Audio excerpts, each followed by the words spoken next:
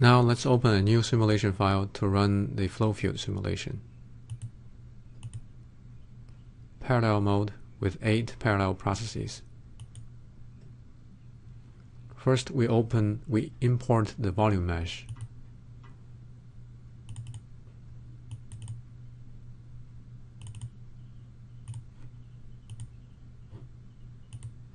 We create a geometry scene for the volume mesh. We do some visual inspection of the mesh. Especially, we want to take a measurement of the inlet diameter.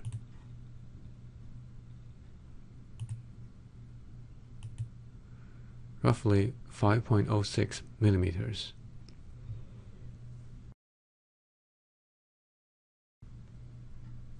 The next thing we want to do is to select fluid dynamics models.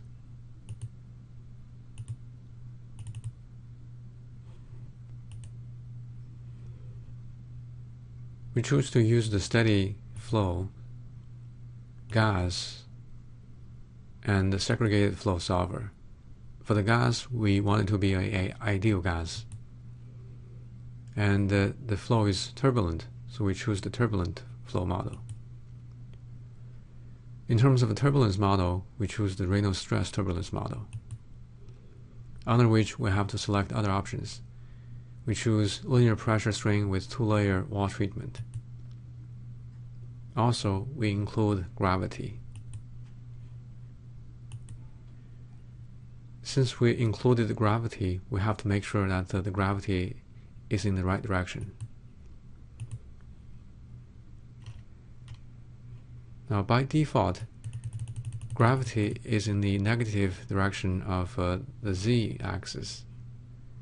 In our case, we want to change this to be the negative direction of the y-axis.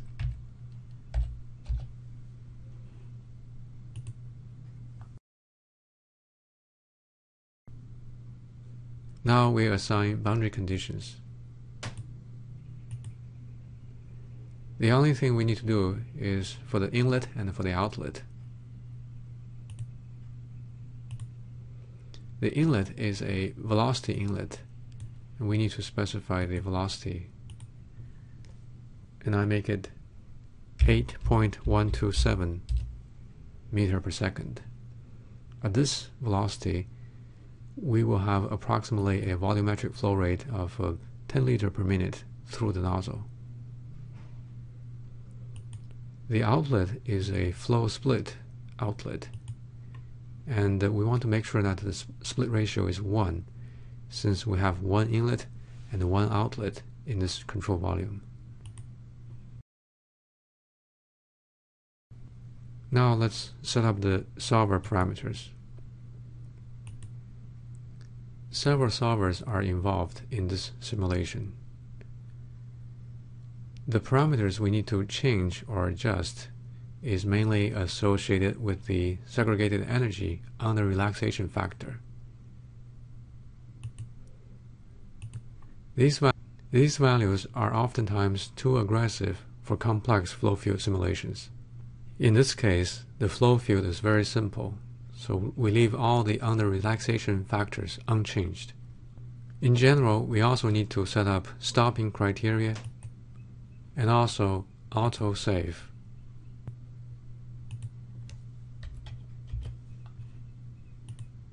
In this case, I'll leave the stopping criteria unchanged. We would also like to create a derived part in order to visualize the simulation result. We will create a section, a plane section, and this plane section cuts through the control volume through the axis of the nozzle.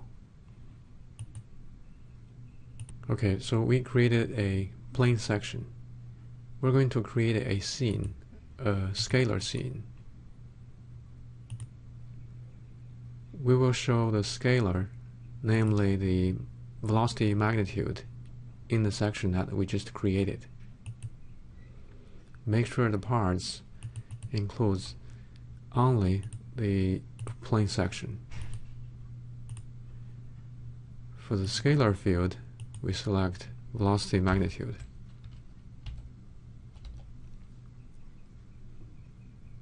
And we also make sure that the display is smooth filled. Now we can remove the other distracting displays, such as the outline.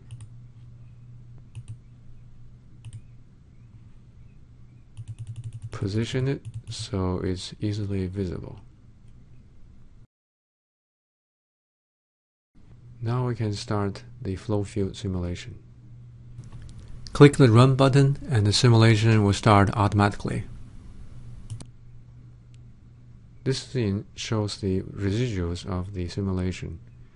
In general, the residuals will go down gradually as the simulation converges.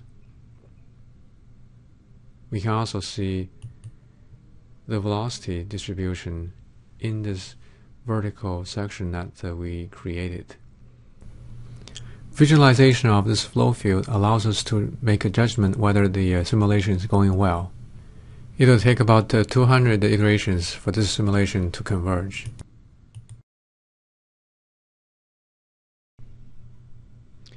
Now the simulation is complete. We should check, see if the results are reasonable. There are various ways we can do this. For example, we can create a vector scene. In this vector scene, we can set it up so that we show the velocity vectors in this vertical section that we created earlier. The flow field results appears to be what we expected. We can also do other things to check the result. For example, we can click on Reports and create a new report. The mass flow through the inlet of the nozzle. We run report. The results of the report will be shown here. Then we can verify whether this mass flow rate is what it should be.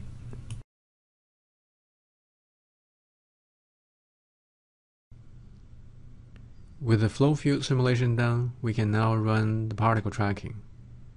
In order to do this, we have to introduce the Langrangian multiphase model.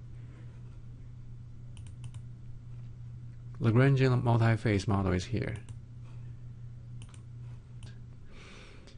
We need to create a new Langrangian phase. There are several models you can choose from. We need to check the material particles model. Our particles are going to be liquid, and they're going to have a constant density. We include the drag force. We also need to check the boundary conditions for the Langrangian phase to be correct. By default, the boundary condition is rebound. Now this means when a particle reaches the surface, it will rebound. In most cases, we want to simulate a situation in which the particle sticks after reaching a surface. And that's corresponding to escape. It's called escape in this program. We change that to all escape. Alright, now we need to create an injector. The injector is a part in this program that's used to release particles into the control volume. We are going to make it into a surface injector. Okay, the surface injector will be based on a part or a surface within this control volume, and we need to choose that properly.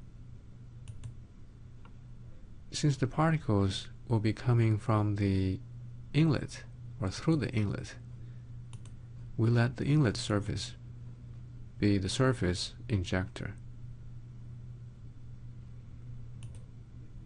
And we check that the physics, the Langrangian phase that's associated with this surface injector is phase 1, which we just generated. Now we need to set up the injector. What we need to do is to assign the conditions under which we specify the flow rate. There are several ways we can do this. By default, the particle flow rate that's released from the injector is specified in terms of mass flow rate. So we can give it an arbitrary value. Let's call it 1. What parcel streams? We are going to use 1. Particle diameter, that's the diameter of a particle that we want to track. Let's say we want to track 1 micrometer particles. The particle velocity, we can make it 0 because these particles have very short relaxation time. Now we're almost ready to run the particle tracking. Before we do that, let's do something to the solvers. Now, since we have completed flow field simulation, we no longer need the solvers that are solely associated with the flow field simulation to continue to run. In other words, we can turn them off. We turn off all the solvers except the Langrangian multiphase solver.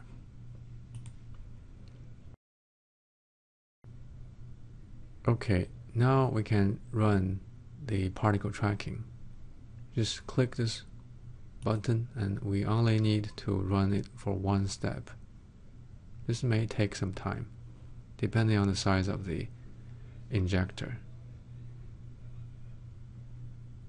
Oh, it's very quick. It's probably because the number of particles released from the injector is very small. Now we can see here the number of points within this particle injector is 557, which means there are 557 locations from which a particle is released into this flow field and be tracked. In order to get the impactor efficiency for this particular particle size, we need to get some information from the reports function. Create a new report using the area average function. So we are going to get the flow rate of particles through the outlet because we know the mass flow rate of particles into the inlet, and if we can get the outlet particle flow rate, then we can get the efficiency. To get the flow rate through the outlet, what we do is we get the incident mass flux of particles first onto that outlet surface, and we need to specify the part, and this should be the outlet. So what we're getting here is the area averaged incident mass flux of the particle onto this outlet surface, this circular cylindrical surface. Now let's run this report. Now, with the mass flux of particles through the outlet surface, we can now calculate the impactor efficiency for this particle size. Okay, we can calculate the particle flow rate through the outlet and then compare that with the particle flow rate into the inlet, the ratio of which will be equal to the efficiency of the particle penetration. So this 0.97 is the penetration of 1 micrometer particles through this impactor under this flow rate conditions, which is 10 liters per minute. And this appears to be right